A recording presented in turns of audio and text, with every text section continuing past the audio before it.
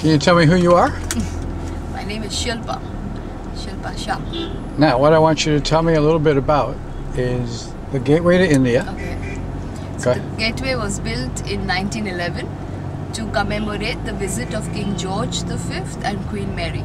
When they came to India, it was a welcome gate. And the last contingent of the British troops also left from the same gate in 1948. And tell me about the Taj Mahal Hotel. The Taj has two wings. The new wing is 1972 and the old is 1903. So during the British time, Indians were not allowed into these other big hotels. They had put aboard Indians and dogs not allowed. So it was built by Mr. Tata as a challenge to the British. And who are the best customers you've ever had? Well, I have them in the car with me right now.